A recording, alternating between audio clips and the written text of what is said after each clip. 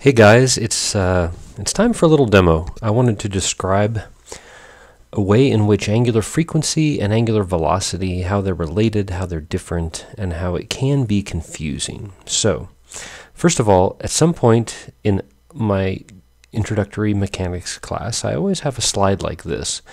When we're just getting ready to do rotational motion, I remind the troops about position, velocity, and acceleration, the fact that we've learned about mass and momentum, force, and kinetic energy, and review the relationships between those guys. And then point out that there's an analogous variable for each of these concepts in translational motion. There's an analogous concept in rotational motion. Like angle is sort of analogous to position.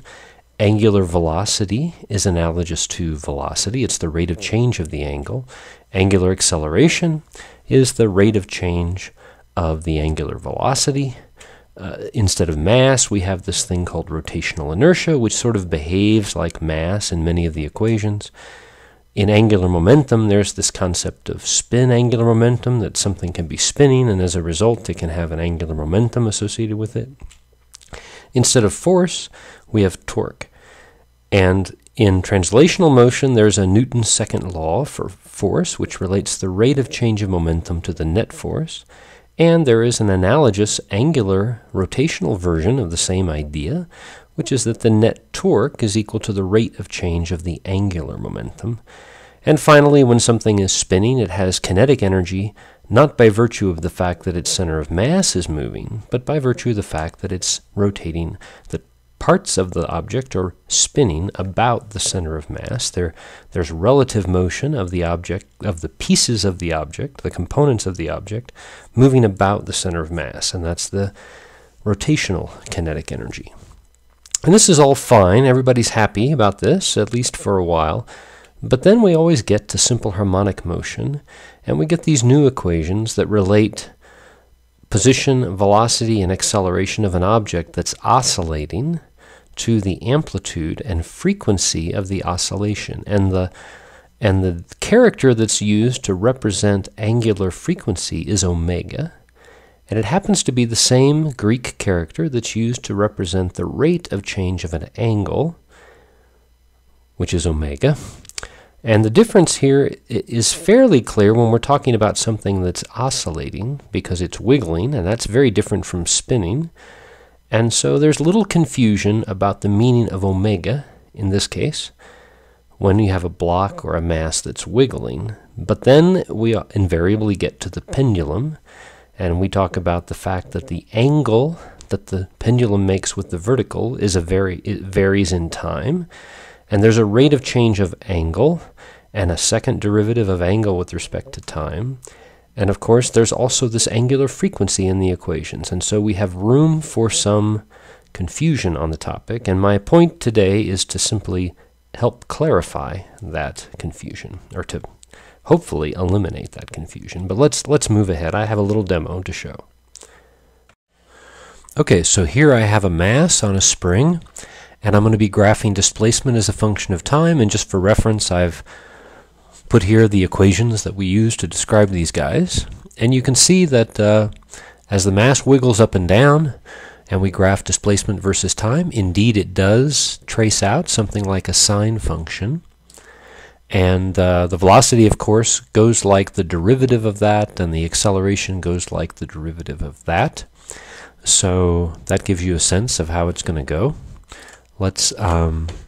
I want to show you the phase at the same time. So let me add a graph that also displays the phase. Let's look at that. Okay, so same situation, except now we have the displacement as a function of the phase. So I'll go ahead and start it going, and everything looks about the same, except that now you see that I've got the phase here, and it's pretty well matched up to the other picture. It's just that now, by the time the thing gets about to its peak here, that should be a phase of about pi over 2, and by the time it gets 1/2 of a cycle, we've got a phase of about pi. There you go, 3/4 pi, and then 1 full cycle, of course, is going to be right around 2 pi. So there you can see that that's 2 pi. So the point is, instead of graphing displacement versus time, here I have a displacement versus phase, and 1 full cycle corresponds to a phase of about 2 pi. Now what do I mean by phase? Phase is just omega times t. It's the thing that goes into the sine function. It's called the phase, and it's sort of like an angle. But I want to basically support the idea that it's an angle, so that's the next demo. Okay, so here I have a similar setup, the box going up and down. Here I have a sphere that's going to spin around in a circle. You'll see that in a moment. And then I have this white stuff here. This is supposed to be some kind of like a chart paper. The chart paper is moving to the right, and it's just going to track the position of the block as it goes up and down. So let's see how that works. There we go. So the chart paper is moving to the right, and you can see that this is tracing out something like a sine function. I'd like to draw your attention to this thing going around. Notice that this is uniform circular motion, this red sphere, and the y-coordinate of the sphere is equal to the y-coordinate of the box at every point in time. And the notion is that simple harmonic motion is just like uniform circular motion, except it's projected onto one direction. So if you take the y component of this guy, it's always equal to the y component of the box, so the box going up and down behaves just like the y component of an object moving in a circle. That's the idea. Now, what happens to the angle that this object makes with the horizontal direction as a function of time? The answer is it just grows uniformly with time. And so we have the angular velocity of this object moving around happens to be equal to the angular frequency of this simple harmonic motion. And that's the way in which angular frequency and angular velocity sort of come to have the same letter. The angle here is called the phase. It's the phase of this simple harmonic motion.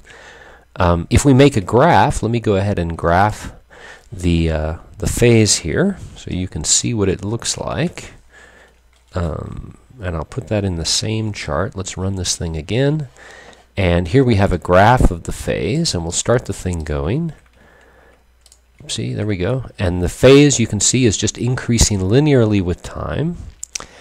And one way to think about omega is to say that it is the rate at which the phase angle is increasing. In other words, it's d theta dt still, but it's the d theta dt of the analogous circular motion. It's the rate of change of the phase. Not in the physical system, this object is just wiggling up and down. There is nothing spinning or rotating at all. And so the omega that shows up in the sine of omega t, this guy here, is simply the phase, and omega is the rate at which the phase is increasing. Now, where it gets confusing is when we introduce the pendulum. So let's do that next.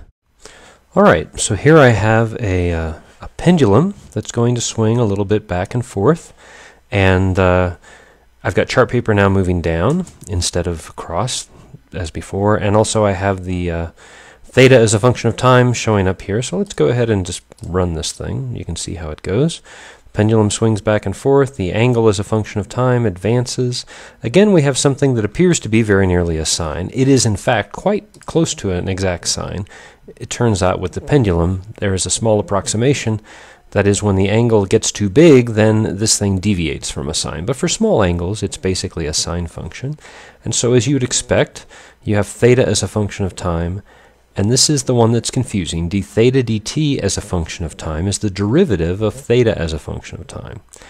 But another name for d theta dt, of course, is omega, the angular velocity of the pendulum.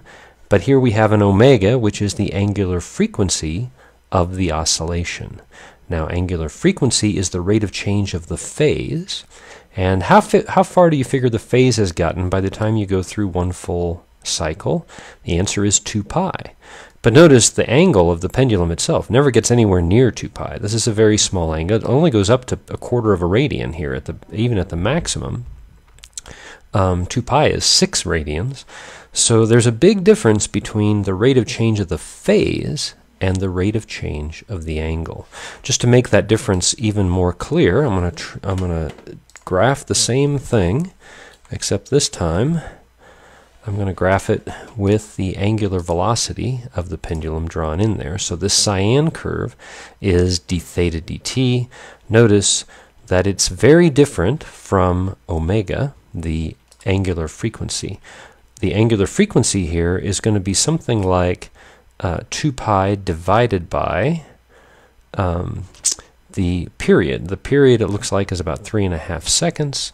2 pi is about 6, so we're looking at something on the order of 2 for the angular frequency, and the angular frequency is constant. The phase advances at a constant rate, so this omega is a constant. D theta dt is going up and down all over the place because the angle the pendulum makes switches back and forth, and it has a maximum value here. You can read it right off the graph. It looks like it's about 0.44, nowhere near 2. Okay, so that means that omega and d theta dt are very different things. D theta dt is the slope of theta as a function of time graph, and you can see that that slope is not constant. It goes all over the place. I hope that helps. I know it's confusing. Just be careful when you use these letters to make sure you know what they mean in different contexts.